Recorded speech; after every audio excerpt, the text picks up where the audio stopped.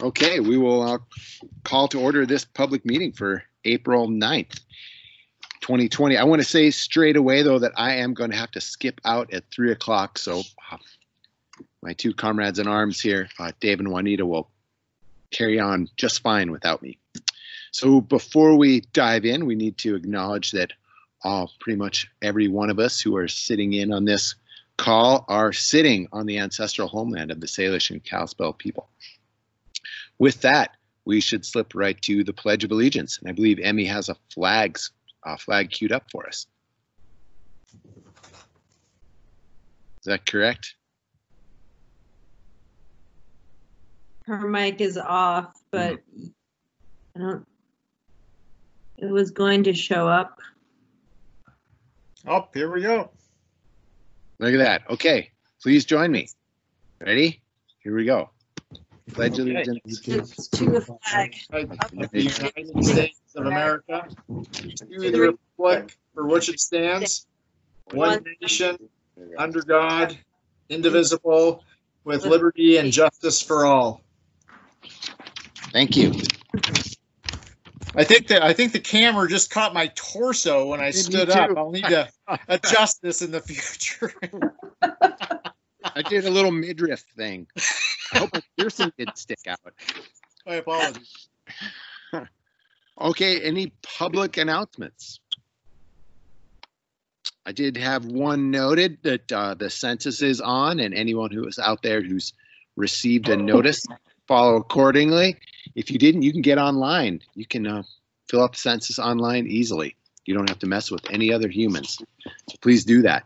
So, hello, everyone. This is Jerry Busey. I am a partnership specialist with the U.S. Census Bureau, and I work closely with your county and city and lots of partners to ensure a complete count in Missoula County. And I am a double graduate of U of M. So go Grizz. Thanks. I wanted to just start out today by saying Missoula County is off to a great start with the census, in spite of all of the distractions and reformatting of things as COVID-19 has progressed. So we started with the census being available online and by phone back in the 21st of March. And right now, the U.S. in general is at about 46% have self-responded. Montana itself is a little lower at 38.7%. Missoula County is at 48.2%, and Missoula City proper is at 53%. So that is really, really good news. A couple of important things to update about the census, especially as it relates to Missoula, is there's been kind of a complete restructuring of how we're doing university counts. And so I want to assure you that we have a good plan in place to capture all of the students that live on campus. And that's going to be done through administrative records largely. And the place that we're going to need a lot of help, and we're working closely with the university and partners, is to make sure that those students who lived off campus in apartments and other things like that, that they still count themselves in Missoula and not where they ended up going home to as the campus closed down. So that is kind of an ongoing work that we are making sure to do everything we can to make that possible. So I will keep you updated on that front. In other topics, one of the reasons Missoula is doing so well is because most people have received their packets in the mail.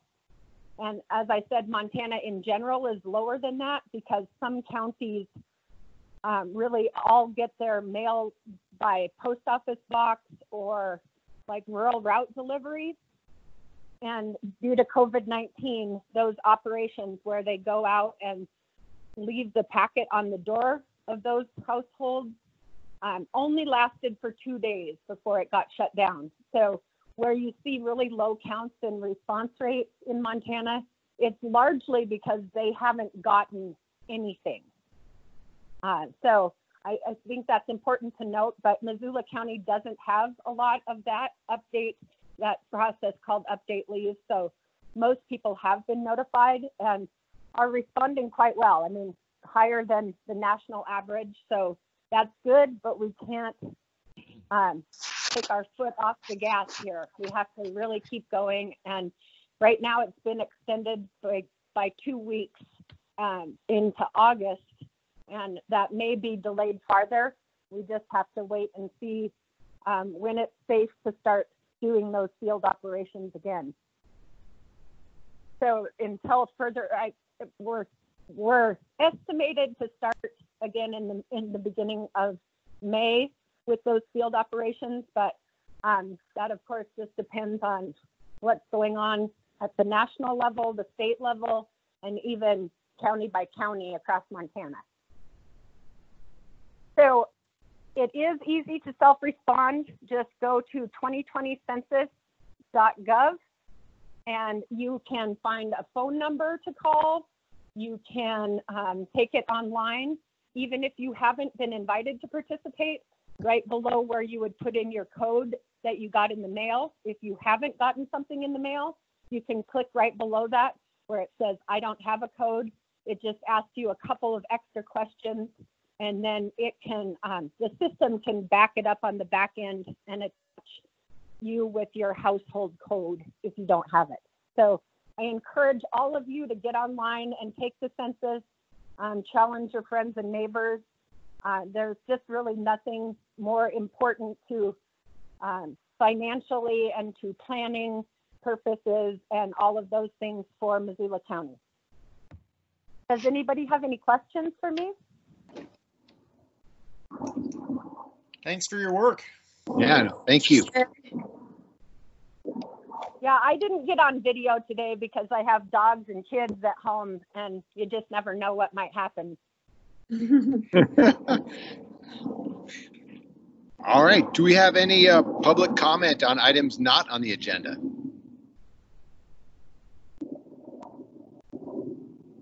Okay, seeing none, I can report to you of our current claims as of March 18th and through April 2nd, 2020 to the Board of County Commissioners. We have claims out for $2,272,381.68. We have 5 public hearings today.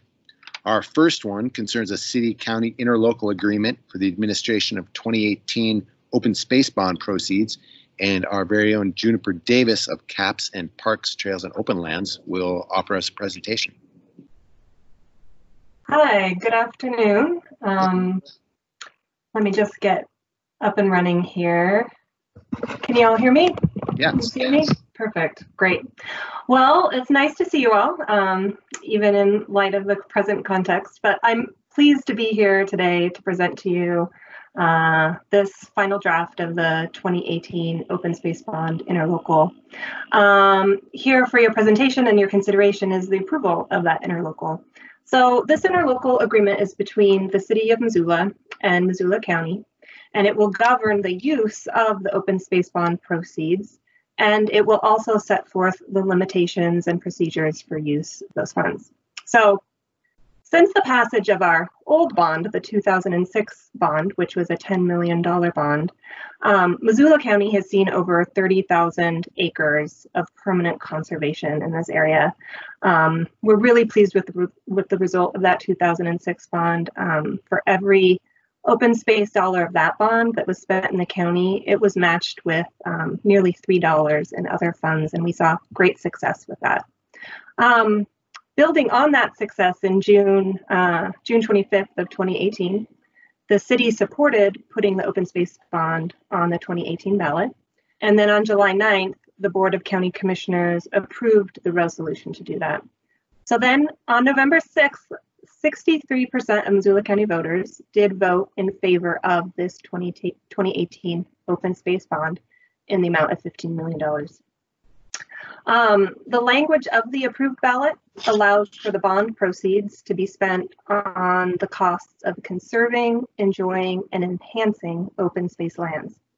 So this includes a number of activities. It includes providing public access to water and land, conserving agricultural lands, conserving fish and wildlife habitat in rivers, lakes, and streams, protecting scenic views, and making improvements to lands that are designated as open space. So I want to draw your attention briefly to just a couple of important aspects of this interlocal agreement. So first, because the open space bond was passed as a county bond by the voters, all project funding must be approved by the county commissioners. So this includes projects that are advanced by the city. So this interlocal really lays out the administrative process for approving open space bond projects brought forward by the city and the procedures by which the city can get reimbursement for project costs. The interlocal specifies that city staff, advisory boards, and leadership will make open space project prioritizations and bring forward proposed projects for up to 1/2 of the 15 million open space bond. And likewise, county staff and advisory boards will undertake prioritization and will propose projects for the other half of the $15 million. All proposed projects will receive a final concurrence or approval from the Board of County Commissioners. I'm going to pull up a map really quickly, so just bear with me as I shift and share my screen. I believe this should do it. Are you all seeing the slide? Yeah, nice round bale. Perfect. Great. So this first slide. The interlocal agreement also indicates that the city will be responsible for applying its open space funding to the larger Missoula urban area, or as we call it, the Missoula Planning Region. This is an area that's depicted in this map. It extends outside of the city limits, east to Bonner, south past Miller Creek, and west just beyond the Y. The second slide represents the geographic region. Well, it represents the entire county, but you can see in here that it identifies the rural planning regions, and Missoula County will be responsible for applying its 1/2 of the bond proceeds to those rural planning regions outside of Missoula County. I'm going to go back and I'm going to stop sharing my screen, I believe. Bear with me for one moment. Okay, are we back and running? We are. Okay, great. So in addition to those items, I want to draw your attention to one final thing in the interlocal, and that is that it requires that open space bond funds can only be spent on lands that are declared open space as defined by Montana state law. This designation will provide lasting assurances that the land will not be converted or diverted from open space well into the future. That pretty much covers the overview of the important aspects of the interlocal that I wanted to make sure we covered. Now we'll just focus our attention really quickly on your consideration of the approval of the interlocal agreement. City and county staff have been working for many months on this draft. We really have appreciated the city's partnership in this work, as it has taken us a few months to get through all of the reviews. We have looped in the appropriate city and county attorney's office and our bond counsel to ensure that the legal language of the interlocal is all appropriate. The Missoula County Open Lands Citizen Advisory Committee submitted comments on the draft interlocal this past fall, and those comments were attached to this agenda item as well as the Board of County Commissioners' response. On March 9th, 2020, the Missoula City Council unanimously approved the final interlocal agreement as part of their consent agenda at their regularly scheduled City Council meeting. So now today we ask that you all, the board, consider approval of the interlocal agreement between the City of Missoula and Missoula County for the administration of 2018 open space bond proceeds. Okay. Thanks a lot. Do we have any questions from the public?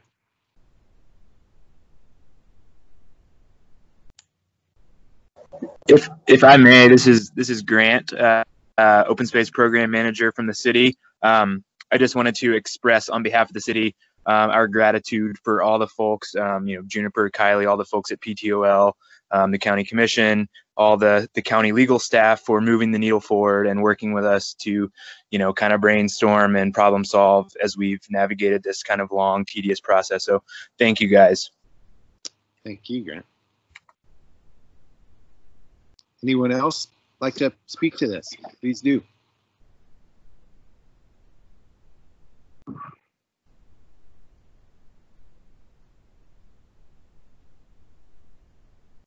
All right, I just had one question I wanted to ask John Hart about the act of declaring land open space. Could you elaborate on that a little bit, John? Sure, Commissioner. The Open Space Act, and I apologize, I can't think of the full name of the act, requires that in these circumstances when the taxpayers tax themselves and use the money to purchase open space, that there be a designation in place on that land, so that so that it's not some sort of a transient proposition. And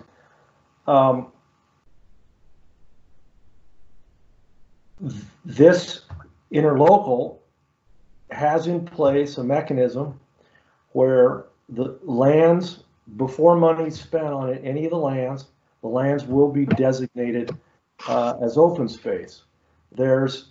It may not be designated through fee title purchase, but it will be, there will be in place protections on the land that is that the money is used for, that will ensure that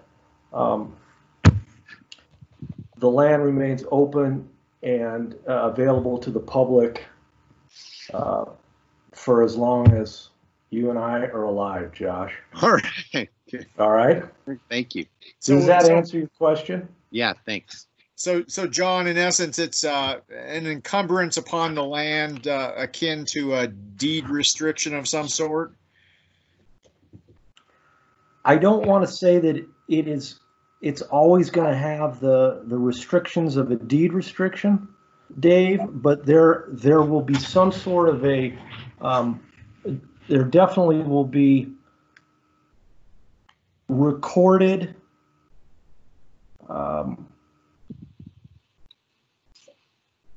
how do I want to say this? There will be restrictions on the land sufficient to satisfy the letter and spirit of the law. Those restrictions will be recorded, and the public can know that their open space bond funds are being not used for a transient purpose. John, is that declaration something that either our board or the city council and the mayor have to do? No, that's something that the property owner has to do. So if if it's city-owned land, then it's a designation that the city would have to make. If it's county-owned land, the county would do it. But then if it's property that's going to remain in private hands, but it's appropriate for bond funds, then the private landowner would be the one that places those restrictions on the land. That's helpful. And then Juniper, am I answering these questions sufficiently? It's great. It's perfect. Yep. Okay. Okay.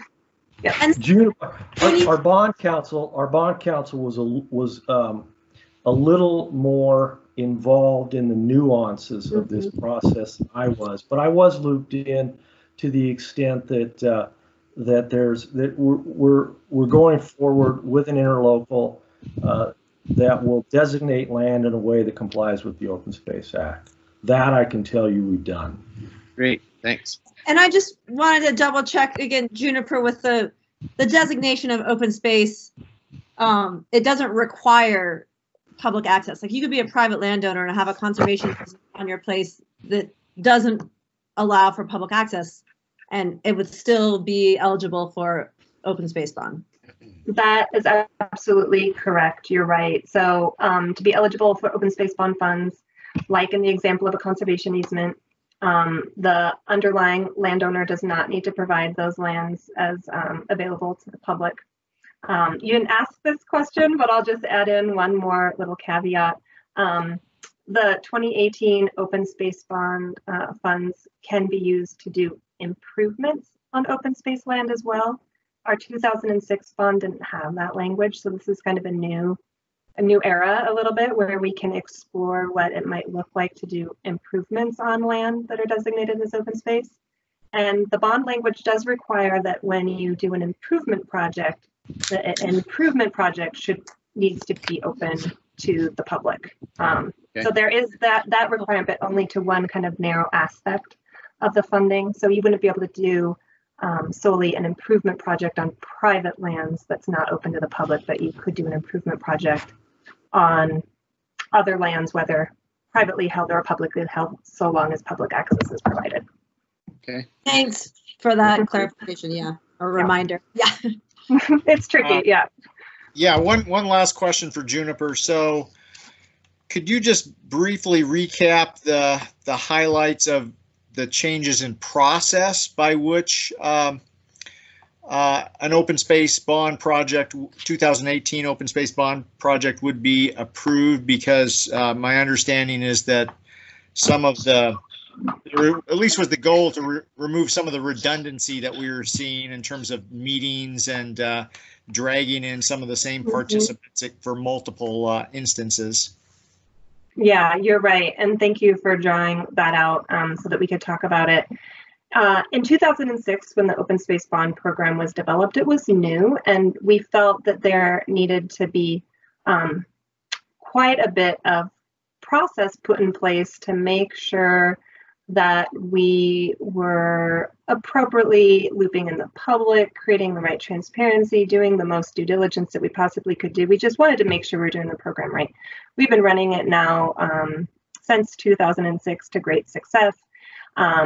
The pieces that we have put in place around having advisory board, input both on the city's end and the county's end, staff involvement, and then leadership involvement has just proven to be a really great model. We did find, though, looking back on it, that it was a little bit duplicative, as you mentioned, Dave. At times, some of the process we created was not as needed now that we have a nice kind of steady program to run these projects through. So we did simplify a couple of small little steps that I don't even think most people would notice. You mostly kind of notice them if you're on the inside of these projects. Everything remains the same in terms of public involvement and inclusion in advisory boards and the leadership's role in approving and concurring with different project proposals. The differences you'll see were only in some, like the number of staff presentations that will need to be made to the county commissioners and other kind of smaller moment check-ins. We've kind of crossed those off the list, but have maintained all of the main opportunities, again, that include public involvement, advisory board involvement, staff review and leadership approvals and concurrences. So we feel really pretty strongly that we still have a really robust review process in place. Might just be a little bit easier on staff in the end of the day to shepherd these through. Great, thanks. Yeah. All right. Are we ready for motion? I'll make a motion. I'm really excited to protect some habitat and wildlife connectivity and agricultural soils and clean air and clean water. So I motion to that we sign the city-county interlocal agreement. Or actually, yeah, I don't have the correct language in front of me. So am I supposed to be reading specific language, Emmy? Or John. Or John? Okay, well, I motion to approve the city-county interlocal agreement for administration of the 2018 open space bond proceeds. Second. All in favor? Aye. Aye. Well done. Thank you so much for bringing this, Jennifer, and for all the work you and your staff put in on this. Thank you. And yeah, thank you to you all. And thank you to Kylie, Paul, P2L staff who also helped considerably, and Grant Carlton who chimed in there too, and our partners with the city. It was a lot of work, but we're glad to be in the next era where we actually get to do the prioritization and get the projects on the ground. So it's going to be an exciting next decade of conservation in Missoula County. Yay. Yay. Thanks, everybody. Good news. Okay, our next public hearing is about the Graves Creek Road petition, and Sam Scott, the real property coordinator at the clerk and recorder's office, is here to chat with us. Yeah, all right, thank you. Let me share my screen real quick.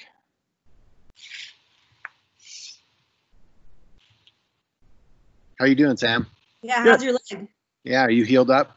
Getting there. Getting there. Good. It's still going, but yeah, getting there. Sorry. There's Graves Creek. There's Graves Creek. It always looks like that. We'll go on that tour, yeah. I think we're going. It looks like Scotland. I wonder where that is. It's a good question. All right. Can everybody see the property information system there? No. No, Yeah. not yet. Still looking at an Emerald Isle.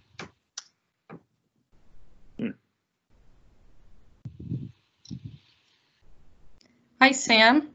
If you choose the window that has the specific property information center on it, it should work. So It's gotta. There we go.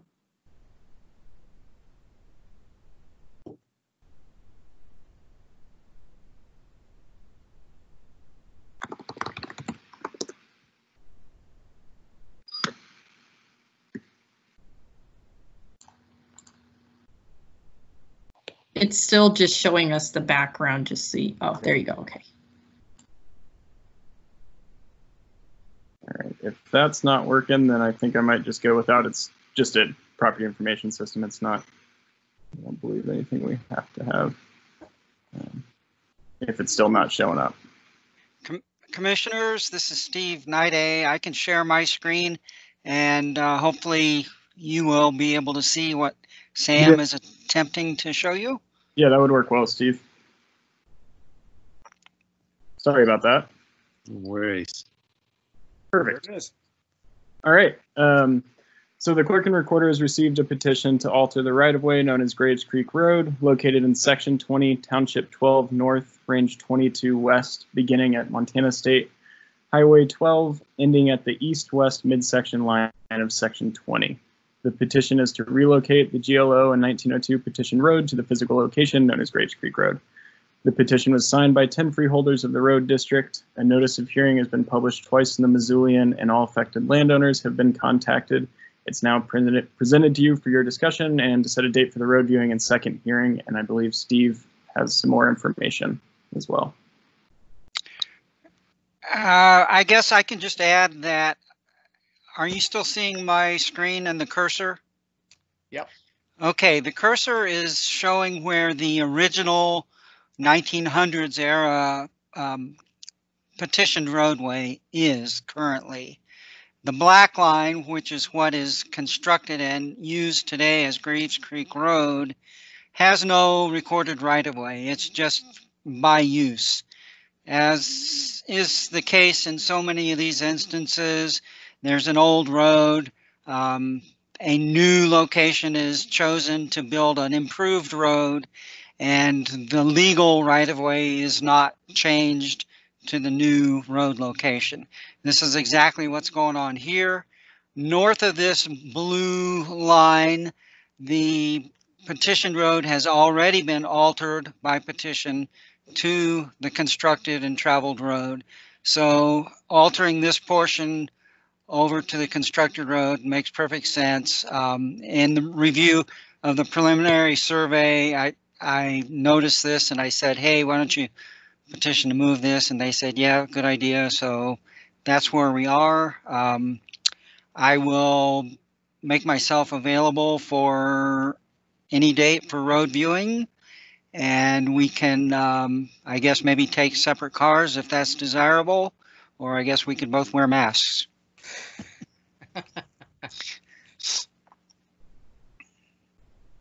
And how, Whose turn is it to go? I think Shane and I did the last one. So Have you done one, Juan? I did the ones in the Blackfoot. So maybe it's my turn to go out. Could be Sure. yours. Yeah.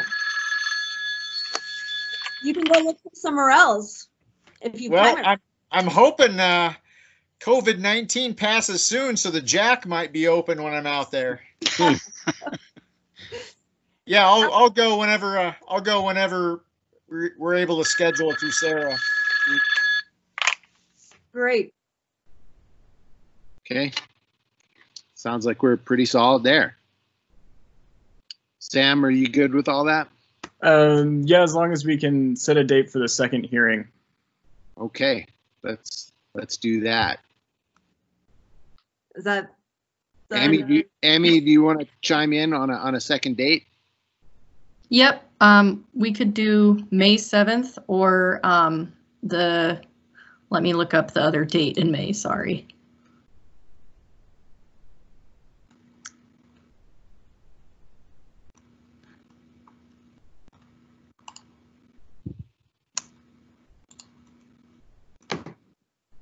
So we could do May 7th or May 28th. Doesn't matter to me. I think we can shoehorn it in for either one. Okay. Steve, could you do it before May 7th? The viewing? Sure. Yeah, you bet. Okay. I'll Okay. do it then. All right. Thank you. Thanks, Sam. Thanks, Emmy. Hey, Thanks, Josh, Steve. Yes, sir. I got a couple of things. First, I just want the record to reflect that even though Steve Nide is an excellent surveyor, seeing him there on the screen, I think that in his next life he should be an air traffic controller. Let the record reflect that. The headphones were a good look. And just in case there's anybody who has any public comment on this, I don't think you asked for any public Oh, comment. thank you. Was anyone out there like to speak to the Graves Creek Road petition?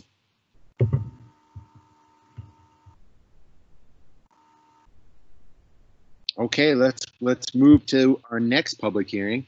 This is about the Missoula Rural Fire District petition, and Sam Scott is still on deck. Still here. Yeah, so the clerk and recorder has received 7 petitions to annex land into the Missoula Rural Fire District. Without objection, I won't read all the legal descriptions and addresses, but I can if anybody would like.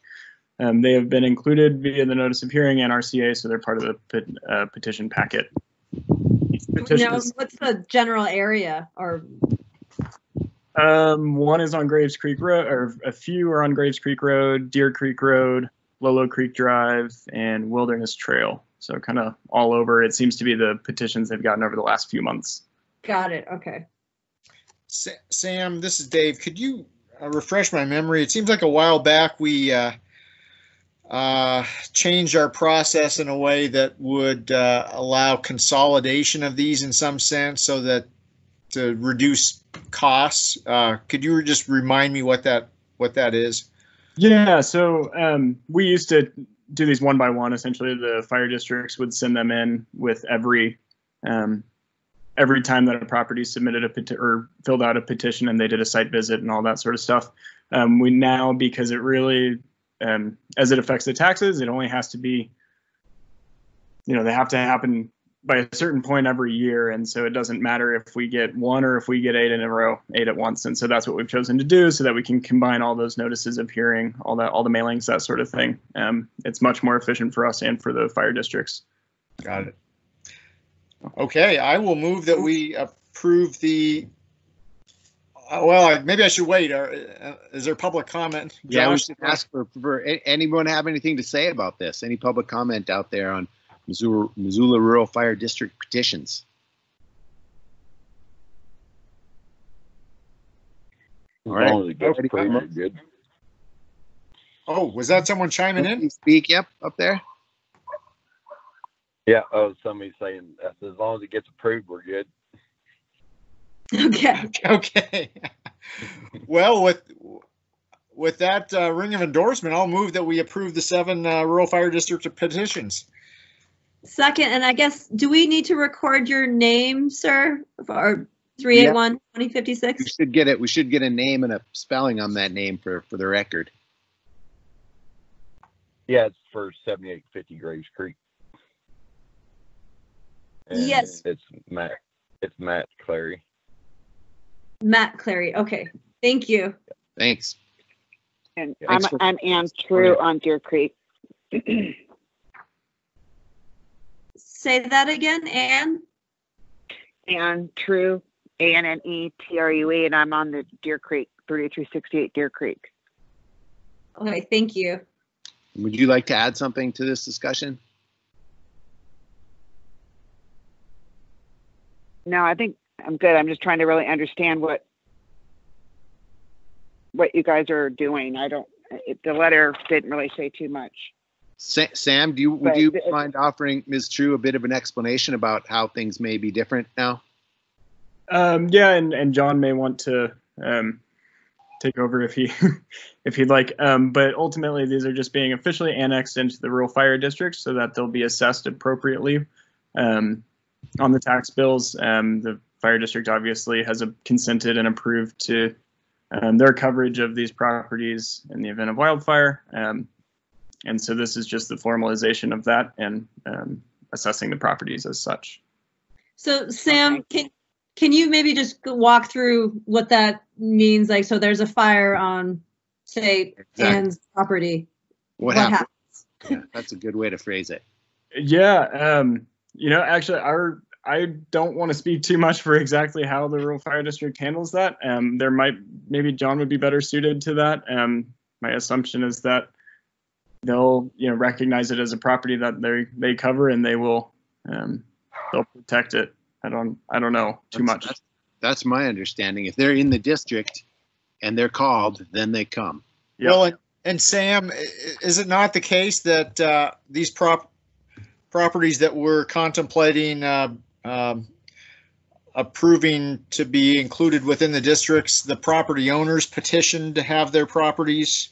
Correct. So we're not imposing upon these property owners anything that they have not requested. No, every petition was signed and approved by the landowner themselves, and then it was submitted to the fire district, and they go through their kind of a checklist inspection to make sure it is something that they can protect and that they're willing to, and that they all agree that it should be. And so the notice that we sent out was just the notice of hearing, saying that it was being presented to you for the final decision on whether or not it would be included in the district.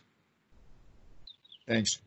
Yeah, this, as an act of government, I really like this one, and that people are asking for something and at the same time asking to be assessed to pay for it. So it's all out there all at once. With that, I think we can entertain a motion. Yeah, I would move that we approve the 7 petitions. Second. All in favor? Aye. And I believe the Pine Drive Road petition has been put off till a later date. So do we have any other business? A subdivision. Subdivision. Oh, geez, it's not. Yeah. I thought I wrote it all down. Good catch. What? Let's bring it up. Hey, Josh, any thoughts on when we might reschedule Pine Drive? Is it May 7th is the next public hearing? Is that what I understand? Yes, May 7th is. Do we have time for that one on May 7th, Emmy? I think we should. Yeah. Okay. Was someone trying to say something earlier? Yes, sorry, I just was muted during the road move. Is there a way we can be on that viewing as well, since we live right on that road? It would directly affect us if it got moved. Yeah, I think these are public meetings, so the public would be welcome to join us on the road viewing. And then how did they get contacted? Maybe Steve can chime in.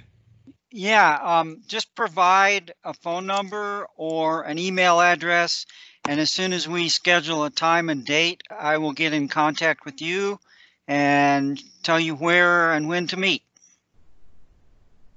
Okay, perfect. Do you want me to give that now, or? Yes, go ahead. Okay, it's 406 381 2081. Okay, 406-381-2081.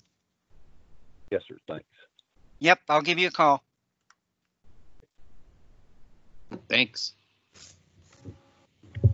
So are we looking for Matt Heimel out there?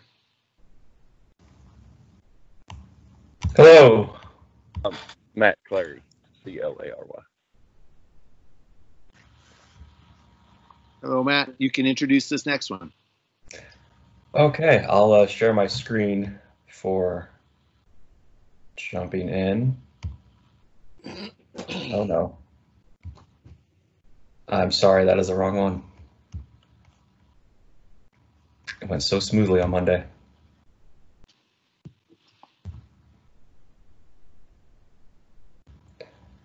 Well, good afternoon, everyone. I'm Matt Heimel with CAPS, and I'll be presenting the staff report for Golden West Number 1 Lot 12 subdivision. This subdivision is located at 1555 Hayes Drive. It's a proposed 2-lot minor subdivision. The applicant is Flagship Investment Properties, LLC, and it's represented by WGM Group Incorporated. Here's an aerial image of the property. The lots developed with an existing single-family dwelling unit, and the upper portion is proposed to be developed with another single-family dwelling unit with completion of the subdivision. Both lots will use individual wells for water supply, and there's one additional connection to city sewer proposed for the new lot. Here's an aerial image showing the vicinity, and then on the right side of the screen you can see the proposed subdivision conditions. So the subject property is a 2.54 acre parcel that was originally created with the Golden West addition in 1975. The north part of the lot has remained vacant ever since, with the exception of a few accessory structures that are located there. And the area is generally located south of Mullen Road and east of Coat Lane. So primary access for the two lots will be via individual approaches onto Hayes Drive, and Hayes Drive is a county-maintained right-of-way. This subdivision is outside of the floodplain. It's outside of any other significant hazard areas. There's no slope over 25%. It's primarily a flat area, and the vegetation consists of mainly grasses and mature planted trees. So moving on to zoning, the property is zoned CRR1 residential with a maximum density of 1 dwelling unit per acre, and the proposed subdivision does comply with the existing zoning. The adjacent properties share the same zoning designation, and also in the surrounding areas you can see on the zoning exhibit there are other residential zoning districts in the area. So moving on to land use, the 2019 Missoula area land use element designates this location as residential, with a recommended density ranging from 3 to 11 dwelling units per acre. And the proposed subdivision, it does not exceed the recommended density, so it's in line with generally complying with the growth policy. I'm going to go back a couple to my proposed conditions. Looks like I skipped over a couple notes on the proposed lots. So the south part on the proposed conditions, that's the existing area with the existing house. That will be lot 12A, and that will be 1 acre in area. And the northern part of the lot will be new lot 12B, and that will be 1.54 acres in area.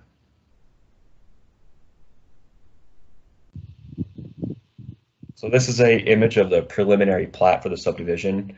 If at any time anyone wants me to go back to this, I can zoom in, go into more detail. So from here, I'm going to touch on the conclusions of law for each of the subdivision review criteria, and then I'll touch on the conditions of approval for the subdivision. So moving into conclusions, The first criteria we'll look at is zoning and growth policy compliance. And the subdivision, as I said earlier, complies with the CR1 zoning, and it's in substantial compliance with the Missoula area land use element and the Missoula County growth policy. Went into one of the review criteria, effects on agriculture and agricultural water user facilities. We conclude that there's no impacts to existing agriculture or agricultural water user facilities. And this mainly coming from that the subdivision won't be displacing or disrupting any agricultural operations. It's in line with the agricultural land section of the Missoula County subdivision regulations, which generally has an intent to balance the interests, needs, and patterns between agricultural lands and transitioning land uses and also for preserving an existing neighborhoods, for enhancing existing neighborhoods. And the residential land use designation in the growth policy does provide for compatible infill housing, which this subdivision would provide. Moving on to effects on local services, there's a few criteria here which I'll touch on a few at a time. Regarding roads and pedestrian facilities, the proposal complies with Missoula County subdivision regulations. There actually are no new roads, there are no new pedestrian facilities proposed. And although the subdivision is technically located within the urban area, it does fall under the exceptions for those urban standards because there's no new facilities and it's only 2 lots. And then for water and sanitation systems, as I said, there'll be individual wells and a new sewer connection. And review of water and sanitation system is under the jurisdiction of state and local health authorities under the Sanitation and Subdivisions Act. Moving on to effects on local services. So for solid waste, we found that solid waste service will be available based on information provided by the applicant. And this is a minor subdivision, so it's exempt from parkland dedication or cash in lieu of parkland dedication. And there are no identified impacts to schools that would require additional mitigation. For review with local services through the fire department. So this subdivision will meet fire protection requirements of the subdivision regulations with conditions of approval. The proposal is for the installation of residential fire sprinklers in any new structures, and those plans will need to be reviewed and approved before any zoning compliance permit is issued for a new house. And this is within Missoula Rural Fire District. And there will be a second condition of approval for fire, requiring some language about fire turnarounds in the covenants. And I'll go over that more once I touch on the covenants. And also the subdivision has been reviewed for adequate police protection for the Missoula County subdivision regulations. So now moving on into effects on the natural environment and wildlife habitat, we conclude that the subdivision complies with the Missoula County subdivision regulations and mitigates impacts to natural environment, wildlife, and wildlife habitat. And this is mainly based on 3 aspects. 1, there will be living with wildlife recommendations included in the covenants. And then 2 and 3, there will be a revegetation plan and weed management plan filed with the subdivision. Into effects on public health and safety, there's no floodplain, no steep slopes, no groundwater issues, no significant impacts to air quality. There is a note in the covenants about just a cautionary note about radon. And then moving on to general compliance, we review compliance with survey requirements, subdivision regulations, of course, and then review procedures. And this subdivision meets requirements on all 3 fronts. And we look at the provision for providing utility easements, legal and physical access, and both utility easements will be available with the subdivision. We will have notes on the plat referring to those. And also the subdivision proposal meets physical and legal access requirements. So now I'll move into the conditions of approval, of which there are 6. So the first condition is touching on a existing accessory structure on proposed Lot B. And essentially what we're saying is that if the structure that is proposed to be removed is not removed before the final plat, demonstrate zoning compliance, That might be through a, for example, a non-conforming zoning determination, or just to simply remove the structure prior to filing final plat. Then we have some two conditions for plat notes. Like I said earlier, we'll have requirements for utility easement language, and also waivers of right to protest the creation of rural special improvement districts or special improvement districts for maintenance of infrastructure that serves the subdivision. And I'll note that there are no proposed districts at this time right there. And also for roads, there are required contributions to the transportation system funds for signalizing the Flynn Mullen Road intersection and improving the Reserve Street and Mullen Road intersections. And then this is the first of two conditions of approval relating to fire.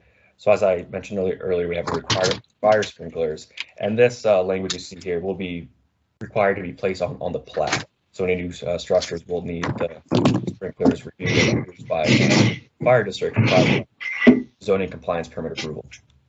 Then this is the second condition of approval. And this is to make sure that the covenants include really the correct specific language that the county uses for specifying driveway turnarounds in case a new driveway exceeds 150 feet in length. That concludes my presentation on the Golden West #1 Lot 12 subdivision staff report. Staff recommends approval of the subdivision subject to conditions, and there is a draft motion available on the screen. And I'm available for any questions, and I believe we have a representative with WGM here on the call today too. Jamie, are you out there? Yeah, hi Josh. Hey. I don't have anything else to add. I do just want to say thank you for doing these virtual hearings. I know that some of the other communities and counties in Missoula or outside of Missoula are still working through the details of virtual hearings. So I appreciate the commissioners and staff to be able to do this. It's been great. If you have any questions, feel free. They don't have Emmy. That's the deal. Yeah. Do this. I bet that's true. It's true. It's so refreshing to see a subdivision proposal that complies with everything. With everything. So I make a motion to approve Golden West Edition #1. Oh, I don't have the correct language anymore, Matt. Is there any public comment, Josh? Oh, sorry. Yeah. Anybody like to speak to this?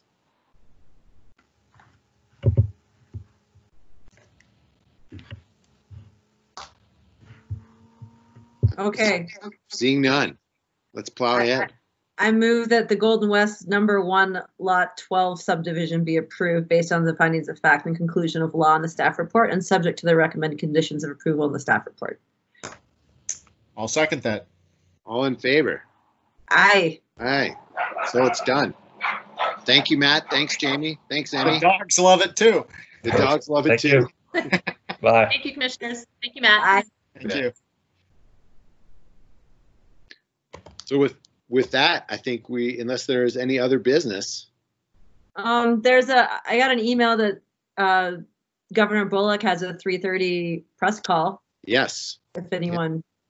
Good to put that out there, Juan. Do you have any available info right there? We could tell people how to get to it. Oh, Emmy might, because that's Facebook Live through the forgetting the outfit, the information center. Oh boy. It's all right. I thought if you were staring at it. I'm not staring at it, but maybe looks like Dave is on it. I'm looking for it. Oh, hang on. It's at my fingertips here. Yes. Facebook Live for this is through the Montana Public Affairs Network Facebook page. So if you're in Facebook, just search for Montana Public Affairs Network, and that should bring you to the governor's live press conference. Great. Thanks a lot. Thanks. And I guess I would just add, it's maybe seeming a little like kicking a dead horse, but it's an important message that folks ought to keep social distancing. It's one of the things that we have within our control to try to nip this COVID-19 in the bud. So please keep your distance from others. Thanks. Thank you for that. All right, then if we have no other business, we will call it a day for April 9th. There you go. Well done. Did it on time. Nice, yeah.